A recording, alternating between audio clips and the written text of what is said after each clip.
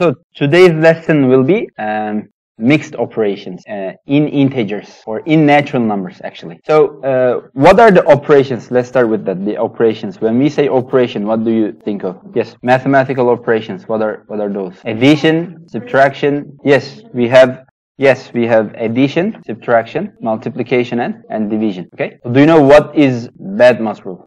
B for brackets, right? B for brackets. B for brackets. E for exponents. D for division.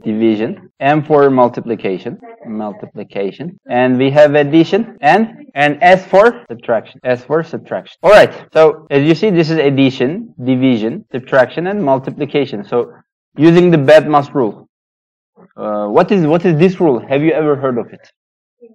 When we have combined or mixed operations, we need to follow a certain rule, right? First, we start with bracket. If there is no bracket, or if we are done with brackets, we do exponents. After that, we do division or multiplication from left to right, okay? Division and multiplication, if they are at the same level, we do it from left to right. If we have addition and subtraction at the same level, it is also the same from left to right, okay? Any problem with this? You already know this, right?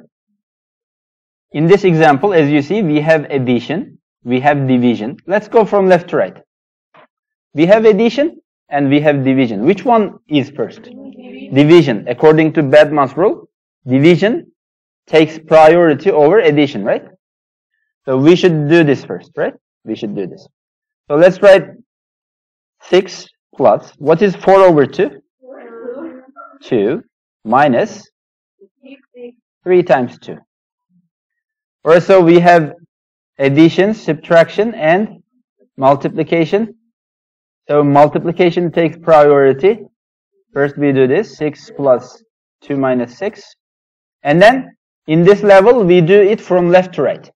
Because we have addition and subtraction together. From left to right. So, what is this? 6 plus 2 is 8. 8 minus 6.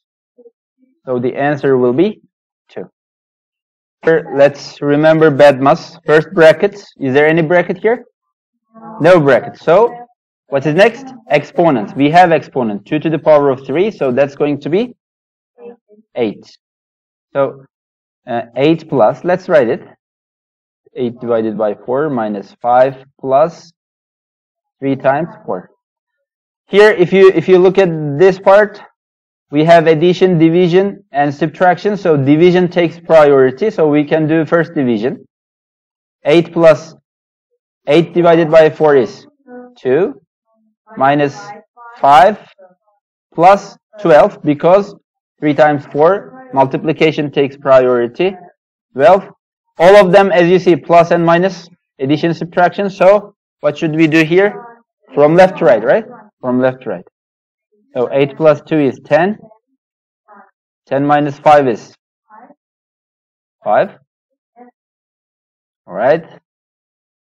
5 plus 12 is 17. Right, give it a go first. Next one, try it. Okay, so as you see now we have brackets, right? We have brackets. First, we should do brackets. So we should do 7 plus 3 minus 3 times 3 first. So I have multiplication, subtraction, and addition here. So what should I do first? Multiplication, right? So it is 9 and 7 plus 3 minus 9 from left to right. This is 10. 10 minus 9 will be 1. So this entire thing is 1. So let me put it in bracket again. This part is equal to 1. Minus, I have this bracket, but I have a power here. So first what? Multiplication. So 2 times 3 is 6. I have 7 here. 7 minus 6 is equal to 1. And then we have here a division and a addition. Division is first. So 12 divided by 2 is 6. 6 plus 3 times we have this. So 6 plus 3 times 1 minus. So what do we have here? Again, We have brackets, but in brackets we have only one number. But we have exponents, right? First we should do exponents. 1 squared. So let's do it. 6 plus 3 times 1 minus this 1 squared is going to be 1. So plus times minus. Which one first? Times. So this is 3. 6 plus 3 minus 1. 6 plus 3 is equal to 9. 9 minus 1 is equal to 8.